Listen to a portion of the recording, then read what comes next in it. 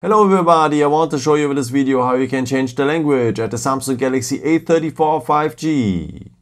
And for that, let me tell you first, whatever language you have on your phone right now with whatever letters, the symbols and the positions I will show you in the tutorial video will be always the same. Okay, first of all, we need the settings for. So just scroll down here, tap down here on the symbol for the settings. Then you need to scroll down to the point General Management. Here it is. You will find a gray icon in front with white things to adjust.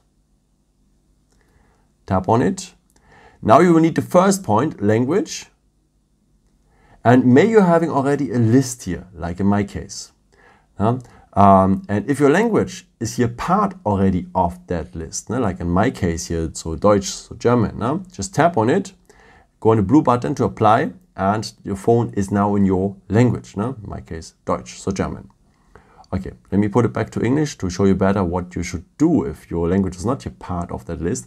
I think you can imagine it already. Just tap here on the green plus symbol to add a language. And now you can choose your language here in many languages. Let's keep going on, maybe in English to follow the video better. And the second step gives you the chance to choose a local dialect. Maybe let's take the dialect here from South Africa. So greetings, by the way. Go then on the most white one here to set it immediately as default.